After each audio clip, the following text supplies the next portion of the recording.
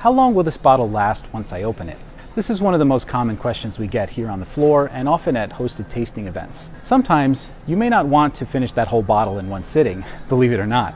But unfortunately, once you open that bottle, this clock starts ticking and you have a limited amount of time to enjoy that wine before it starts to lose flavor.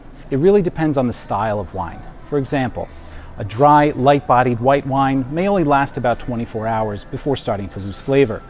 A bold, big, full-bodied tannic red wine could last maybe 3 or 4 days before losing flavor, and sometimes even tastes better on the second day.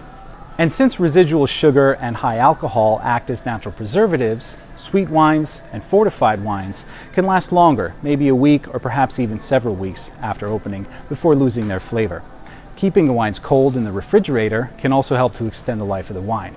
And if you're looking for a nifty little gadget to help you to do this, stay tuned for our upcoming video featuring the Coravin pivot model.